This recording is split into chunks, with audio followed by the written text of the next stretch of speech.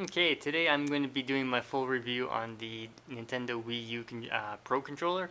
I did my unboxing a little bit while back, so here's my review. Now, it has dual analog, and they feel exactly like the gamepad. If you have had the gamepad, then you're not gonna you're gonna be used to this. The directional pad, your XYAV, very comfortable. It fits very comfortably, just like an Xbox 360 controller, but it's very slim. It's not as thick as an Xbox controller, and it goes a little bit longer.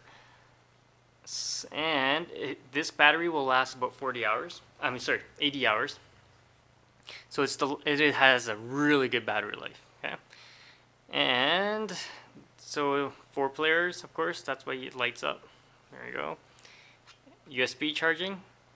Now the triggers here, they're digital triggers. Well, in a way, they're not analog triggers like you would find in the Xbox 360 triggers. They're just one.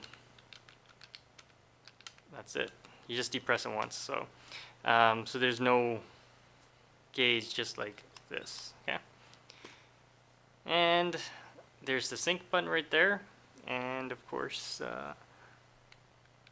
The Made in China and Nintendo logo. So, on a scale of 1 to 10, 10 being the best controller ever, I actually have to put this at. It feels really good, really comfortable. It's a good controller. I would say it's at least a good 9 out of 10. If I have to compare it to like the PlayStation 3 controller versus Xbox 360. The thing that this is light. The only drawback that I put with the Wii U controller, it's too light. It feels like there's no heft to it, and I like my controllers to have a little bit of weight.